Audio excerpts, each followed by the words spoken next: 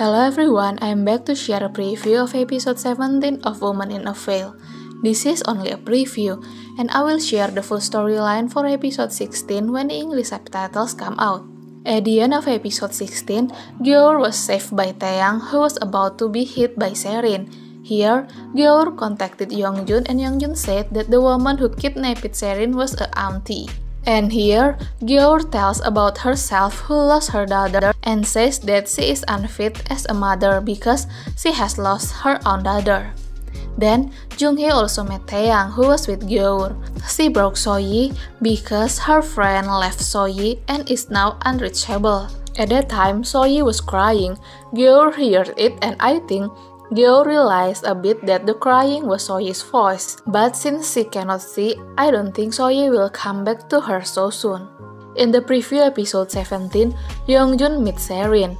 He is angry because Serin is planning to kill Gyeor. He said that Gyeor almost died because of Serin. Then, Serin said that unfortunately Gyeor didn't die. Serin disappointed because her plan failed again. In the next preview, Serin sees a brochure about school's abort.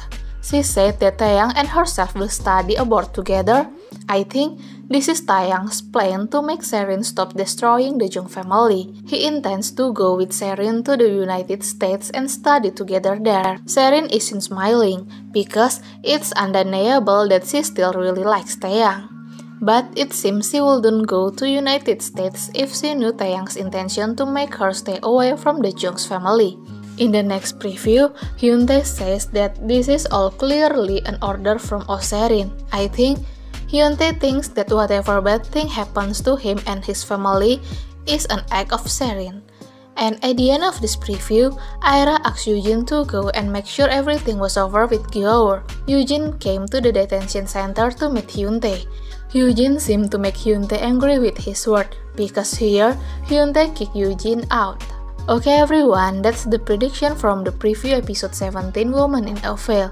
Thank you for watching my video.